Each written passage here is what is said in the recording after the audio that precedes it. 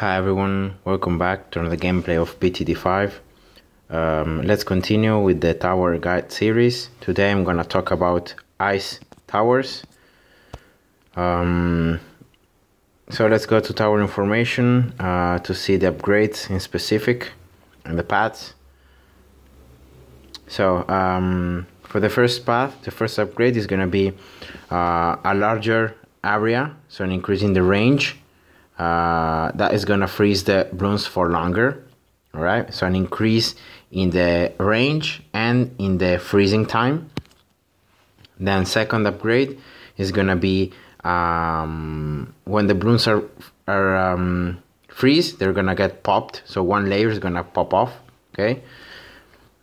Each time the bloons are gonna get frozen. So yeah. Third upgrade is gonna be a super cold aura that is gonna slow very high, so a great slow to all the bloons in its radius, and the range also is gonna get a lot bigger with this upgrade. And then final upgrade for the first path is gonna be the frozen bloons are gonna freeze other bloons if they are close to each other. Okay, that's pretty much it. Okay, so for the second path instead, the first upgrade is gonna be that the bloons after thawing out, okay, so after they're not frozen anymore, they're gonna move slowly for a period of time. Second upgrade is gonna be that the freeze is gonna affect 2 layers. So of course that means that even if the external layer is popped, the other layer is gonna make the bloon to move slowly because of this.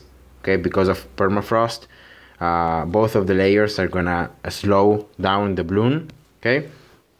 Third upgrade, when frozen bloons are popped in any way or another, shards are gonna fly out of this bloon, and these shards do damage to all the bloons in the area of explosion. So it's pretty much like a little explosion.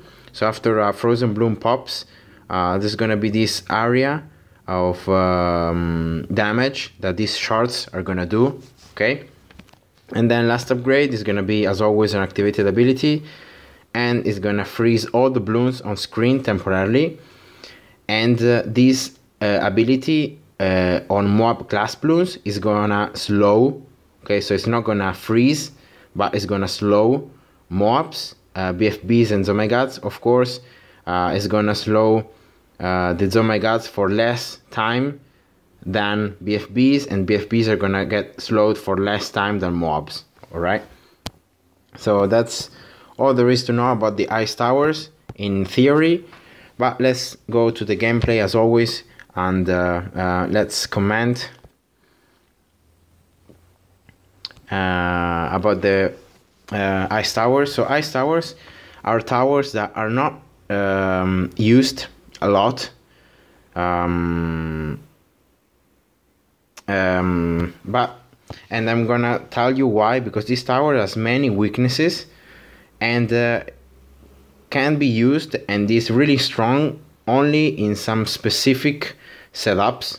Okay, so talking about the cost, this tower is gonna cost 300 cash in medium. So it's one of those towers that you can use to start off the game. The range, as you see, is gonna be pretty little, and that is why ice towers, pretty much like stack shooters, ice towers excel if you place them in U-turn corners, like this one right here or right here, or also you can place them in 90 degrees turns, pretty much like this. Okay, or also like here. So that's one negative thing, about those towers. And then the other pretty bad thing is that you can't choose if the ice tower is gonna freeze the first bloon or the second bloon or that stuff or anything like that, because the ice tower, like exactly the tack shooter, is gonna permanently is gonna have an attack speed all right? And it's gonna slow the bloons, and it's gonna freeze the bloons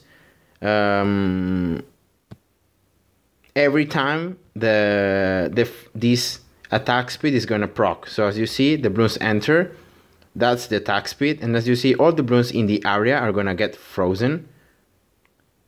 But you can already tell by now the main weakness of this tower 0-0, it can't pop layers.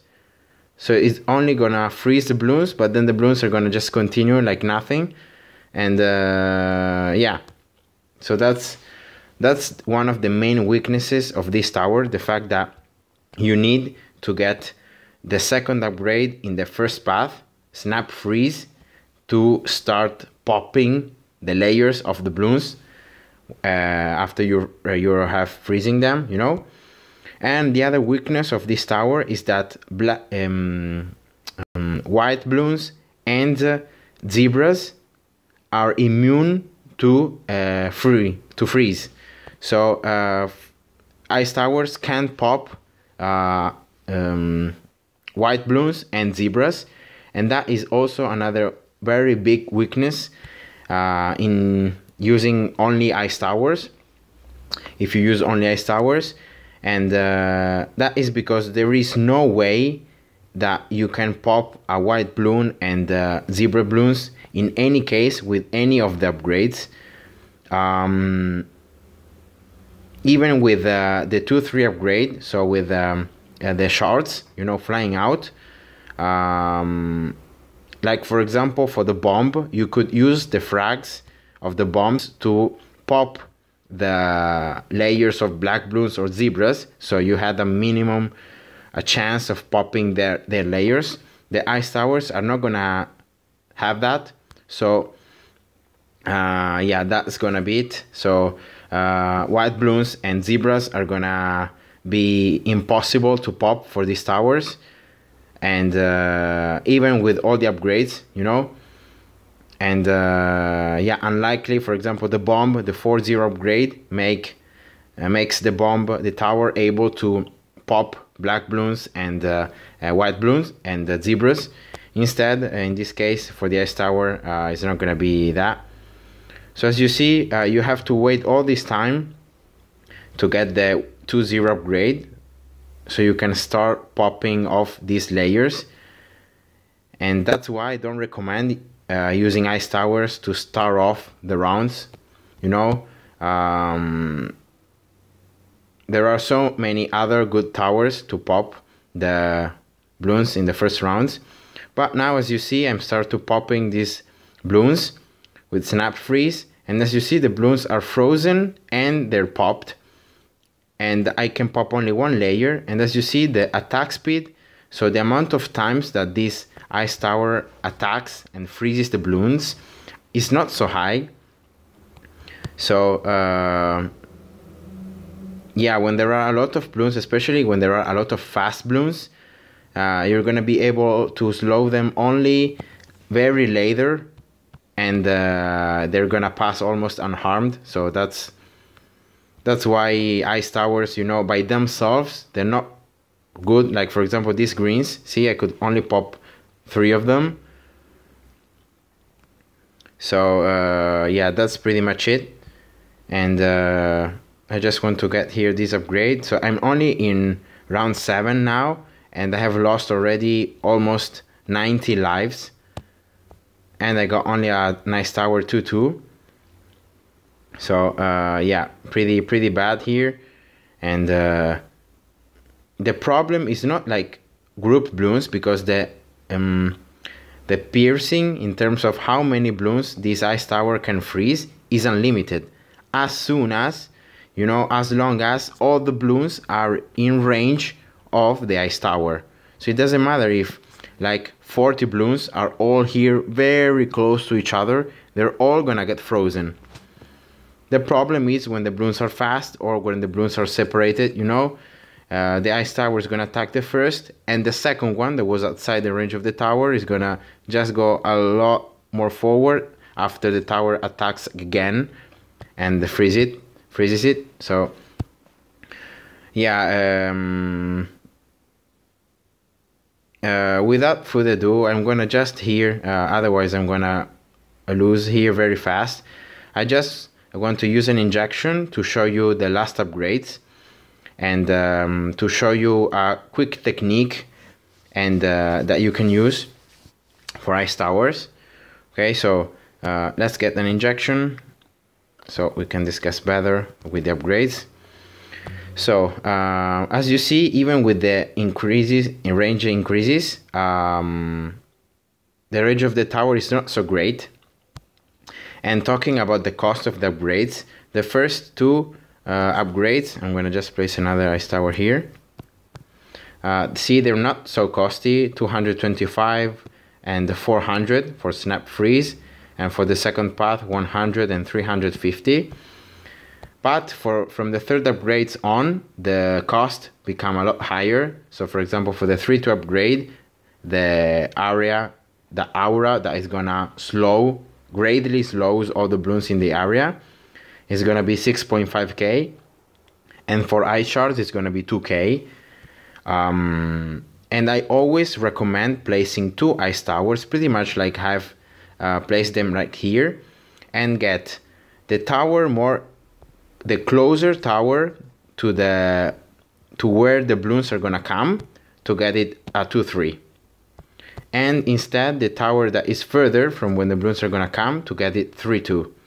As you see, the 3-2 upgrade, the range is a lot greater. See, now this range is very big, so it's gonna start slowing the bloons. I don't know if you can see it, but from the range of the here, it's gonna start slowing the bloons from this point here. That is exactly from where this ice tower is also gonna start proccing the shards. See, that is almost the same. So let's check out this round. I'm gonna just show you how it's gonna work. So first the bloons are gonna get slowed, see? And then they're gonna get frozen by this tower, because this ice tower here is not only gonna slow, but also is gonna attack like normally, freezing the bloons, you know? And if the bloons are frozen and this ice tower freezes them too, the shards are gonna pop. Okay, so the bloons needs to be frozen and then to get popped by this ice tower to proc the shards. You can't see the shards a lot when the bloons are separated like this, but at the end of this round, where the bloons are very close to each other, you're gonna be able to see it. So watch this now.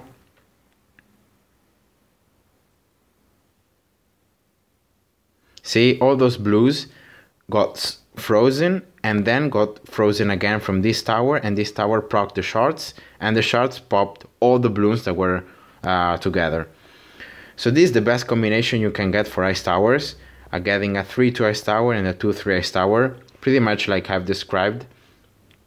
And you can pop everything, and the slow also is going to be very good against very fast bloons like pinks or yellows. For example, see these yellows, they're gonna get so slow that I'm gonna have all the time that I want to freeze them and to proc the shards. Especially this combination is pretty powerful against ceramics. For example, against the ceramic rushes in round 63 or 76 or 78. That's very good. And also these ice towers are good against after you can pop a mob. Each mob has 4 ceramics that are pretty close to each other, so after you pop the mob layer, then you can pop the ceramics using the shards, and therefore damaging a lot of the bloons. And yeah, so another weakness of the ice towers is that they're not gonna be able to attack the mobs, so they're not gonna do any damage to the mobs, and this ice tower is not gonna slow the mobs. So ice towers can't in any way be useful to pop mob layers, and that's also another cons, you know, of this tower. Now, yeah, the white bloons now. No, wait, no, not in this round, but probably in the next one. The white bloons are gonna come, and this is the other weakness of this tower. They can't in any way pop these white bloons. See? they're just passing by, and there is actually no way, even with the last upgrades, even with everything, you can pop not only white bloons but also zebras, and that's the main reason why these towers alone are pretty bad, and I don't recommend ever to use these towers alone. Always run at least another tower, and also that the ice towers can't detect camo and can't pop camo, so that's also another weakness. Thankfully they have the ability to pop lead, because by themselves, by the fact that they freeze the bloons. See that also the zebras are immune to the ice towers, so that, yeah, that's why these towers are not so great. But I'm gonna show you now the lead rounds. So even if the leads are with metal, I don't know why, by which interaction, but ice towers can pop leads, so they have lead popping power. See, and yeah, that's pretty much it. For these towers, I don't think there is any other thing to cover.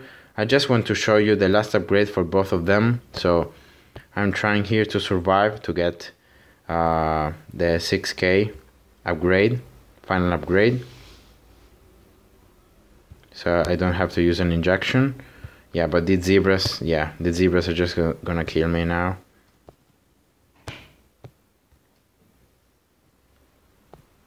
And this, so okay, I'm gonna I'm gonna have to just pop them with this. Oh yeah, I can pop the zebra layers, and then they can pop the other ones. Yeah, I didn't thought about that. Okay, so the last upgrade for the ice tower, the first path is gonna be 6K cash, so it's gonna be cheaper than the third upgrade. Oh, come on! Oh, I can't. Yeah, I couldn't pop the white layers. So sad. Okay. So this means that the viral frost. So as soon as one bloon is frozen and the other bloons are close to the first one, all the bloons are gonna get frozen like in a line, even if they're outside the range of the tower. And that's exceptionally good, especially when you have other 2-3 ice towers, because this tower is gonna proc the frozen to like all a line of bloons, even if they're outside the range of the tower. And this ice tower is gonna proc the shards, and so that's even more popping power. I'm gonna just show you the active of the tower, the 2-4 tower. As you see, it can pop camo, so you can't freeze and slow camo bloons, but in any way you can detect them, so you can pop them. And yeah, that's pretty much it. I'm gonna just show you again here. For all the normal bloons, you're gonna freeze them. Instead, for all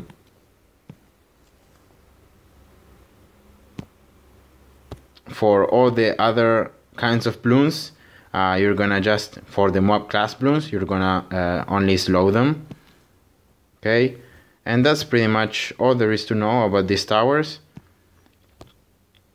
And yeah, hope you guys enjoyed this guide, and see ya. Bye bye.